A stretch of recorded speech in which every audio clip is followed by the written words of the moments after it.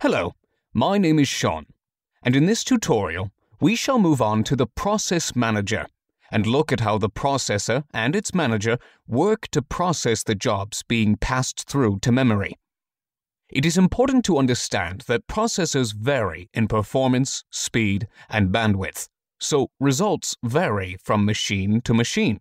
But there are some factors to appreciate. The clock speed refers to the speed at which the processor can execute instructions. So, the quicker the clock speed, the more cycles are run, and essentially, the more instructions are carried out. Do not always be fooled, though.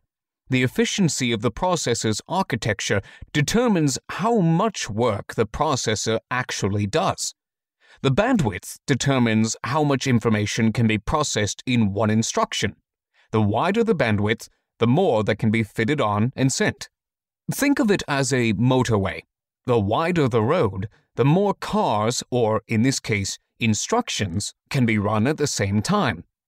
The processor has its own version of memory, also known as cache, that exists on the die of a processor.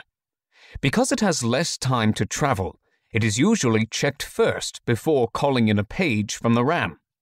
Cache can be accessed between 5 to 10 times faster than accessing the RAM. A process scheduler is in charge of making efficient use of the physical processor. There are two parts to this. One is the job scheduler, and the other is the process scheduler, taking note that a job can consist of many processes. It can juggle many jobs. A process can be in 5 different states: hold, ready, run, wait, and finish. Hold is controlled by the job scheduler, and as the name suggests, it is holding the job until it has permission to run. Think of a car race. You cannot start the engine until the starting signal has been called. Now, when your engine is on, you are in a ready state. The ready state is a signal to continue with the process. When the car is ready to proceed, it is in a running state. In our case, it is currently processing the job. Throughout this time of running, there may be a concern of performance, so a check with the team is made to ensure it is okay to start running again, returning to a ready state. If it is okay to run again, it goes back into a running state. But what if there is an engine failure?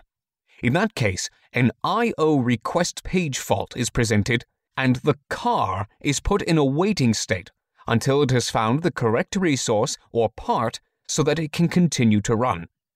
This will loop constantly until the process has either completed or failed, where it is then put into a finishing state. Each process has a life cycle. The process control block is used as an identifier and contains basic information about the job. What is it doing? Where is it going? How much processing has it currently done? And most importantly, how much it has spent in using resources.